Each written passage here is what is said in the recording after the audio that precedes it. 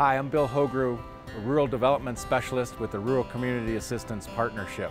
We're here at a fairly typical wastewater treatment plant that has many of the same unit operations and processes that most wastewater treatment plants have.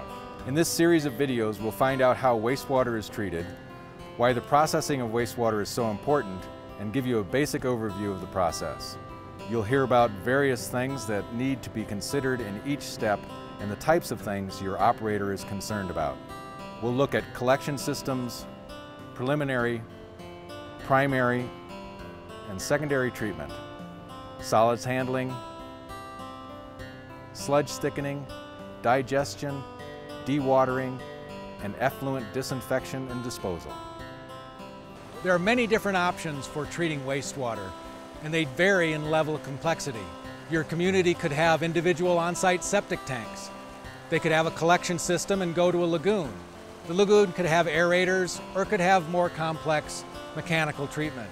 Each one of these separate pieces of treatment technology can be correlated to any level of complexity of wastewater treatment.